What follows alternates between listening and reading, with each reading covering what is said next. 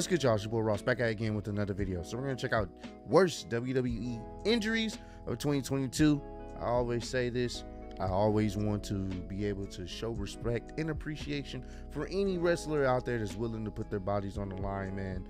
These injuries, you know, they happen. It's just a part of the business, and for them to be willing to a lot of times wrestle with a major or serious injury shows their testament, shows their I guess you could say their strength and their testament to the business, and just being able to still try to put on the best performance possible. I think the most noticeable one we can all kind of go back and remember from this year, and probably was the most gruesome looking one, was Cody Rhodes tearing his pec and still wrestling in a Hell in a Cell match and putting on a great performance. To me, that's championship worthy right there. That's something you put the championship on that person whenever they come back. Hopefully that is the case. So we're gonna check out some of these injuries, and appreciate all the love and support you guys have shown on the channel.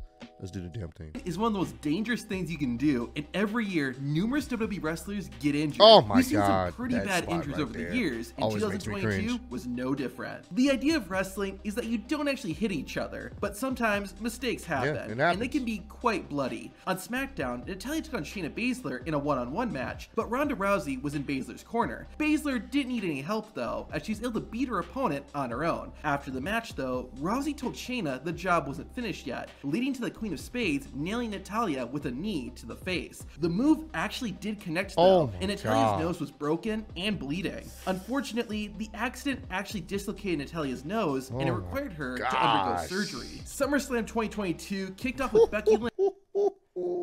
Bro, that's brutal. And then this situation with Becky Lynch, I believe she ended up dislocating her shoulder, or I believe it was her shoulder. Lynch challenging Bianca Belair for the Raw Women's Championship, which was a rematch from WrestleMania 38, which was a rematch from the previous year's SummerSlam. However, only about 3 minutes into it, Becky fell on her right shoulder. The landing caused Lynch's shoulder to pop out of its socket, and it was clear Becky was in pain as she kept checking on it throughout the match. The injury became more and more visible as the match progressed, but Lynch didn't let it stop her, and she got the job done. In November 2022, R-Truth wrestled his first match on NXT since 2011, but it turned out to be a bad decision. During the match, Truth performed a somersault to his opponent on the outside. Truth clipped the top rope though and didn't jump far enough, causing him to crash hard onto the floor. The former 24/7 champion grabbed his left leg, and the referee soon called off the match, and R-Truth was helped backstage. It was later found out that the accident tore Truth's quad, and he needed to undergo surgery. One of the defining man,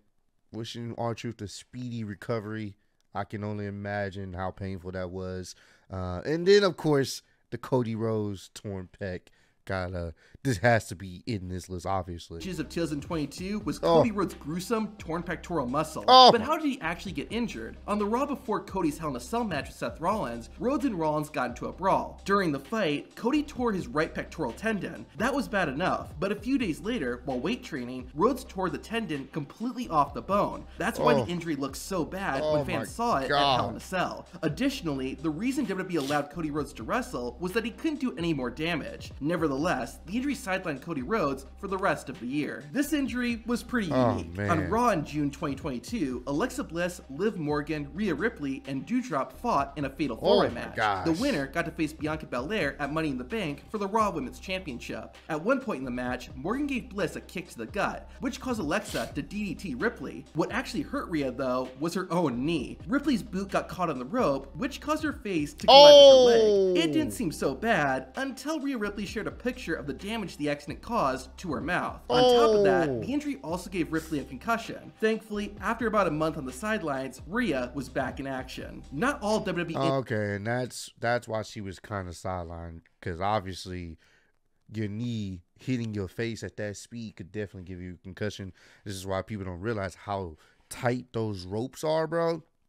You can get a concussion just from hitting the ropes. If you hit it at enough speed. If you guys remember the Enzo Amore situation where he tried to slide under the bottom rope, but instead his head ended up hitting the rope and the canvas, and he was pretty much out. It's a possibility, man. It's a dangerous sport. Injuries happened on TV. During a triple threat match at a non-televised WWE show, Carmella, Asuka, and Bianca Belair all faced off for the Raw Women's title. As the match was starting to come to the end, Carmella tried to pull a fast one on Belair by attacking her from behind. Bianca got out of harm's way with a backflip, but Carmella immediately crumbled to the mat and went outside of the ring. It appears their timing was off, and Belair's tailbone smacked Carmella's head. An image was later shared on social media showing exactly the damage the botch move did to Mella. Whenever weapons get involved, it's very easy for a wrestler to get hurt, and we witnessed this on SmackDown in August 2022. In the lead up to his match against Roman Reigns at Clash at the Castle, McIntyre took on Honoré Uce, Sami Zayn. McIntyre won the match, but he didn't end the night on a high note. Roman and the Usos came in and attacked the Scottish Warrior. They battered McIntyre with chairs and threw his body all around the ringside area. You could already see marks forming on Drew's body, but up-close pictures taken backstage showed just how much damage the beatdown did to McIntyre. You know an injury is bad when the match is immediately stopped and the referee throws up the X sign. Unfortunately, that's what happened in the main event of NXT UK in February 2022. Blair Davenport and Meiko Satomura fought in a Japanese street fight. Despite the match type, the injury was not caused by any weapon. Davenport jumped from the top turnbuckle and hit Satomura with a stomp to the back. Blair landed awkwardly on her left foot and began shouting in pain. Within seconds, the referee called for the bell and gave the X sign, signaling that this injury was real. The landing hurt Blair's left ankle, but thankfully, after being out of action for about 4 months, Blair was able to return to the ring. Ladder matches are some of those brutal matches WWE puts on each year, and the 2022 Women's Money in the Bank was no exception. One of the participants was Shotzi, who had a rough night. She had a she was involved in quite a bit of botches. You know, hey, she got a lot of heat for it, criticism on social media, but you know what I'm saying, you live and you learn, and it's just a part of wrestling. You know, all you can do is hopefully, if she is in another Money in the Bank match or a ladder match, maybe it'll be a little bit better for her. So few mistakes during the match, but the worst was when she went for a senton. Shotzi performed the move from the top rope, but ended up hitting the ladder below. It appears her back and or head got clipped by the ladder on the way down. In any case, the move did bust Shotzi open, as evident by the blood on her face. Perhaps the worst injury of 2022 was when Big E broke his neck on SmackDown. To see what happened, watch the that was actually man, time is going by so quick. That did happen this year. Hoping Big E has a speedy recovery as well, man. It's just one of those type of things where sometimes you gotta expect that accidents will happen. You can try to be as safe as possible, but sometimes timing is off and you end up with injuring someone or injuring yourself unintentionally. You know, the only time it becomes an issue is if it's a common occurrence with you and you're constantly injuring people, constantly hurting people, then it may be a situation where you may not be as safe as you're supposed to be, and you may have to switch up your moveset or something.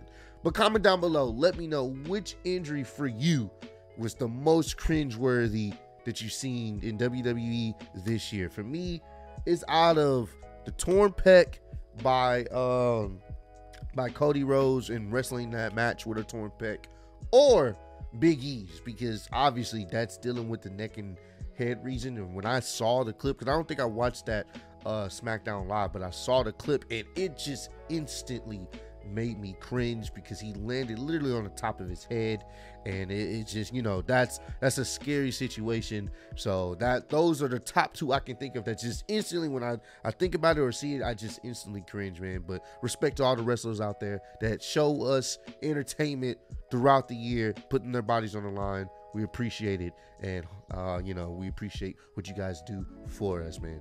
But I appreciate all the love and support you guys have shown. Road to 150K. Appreciate y'all kicking with me. See you on the next one. Peace.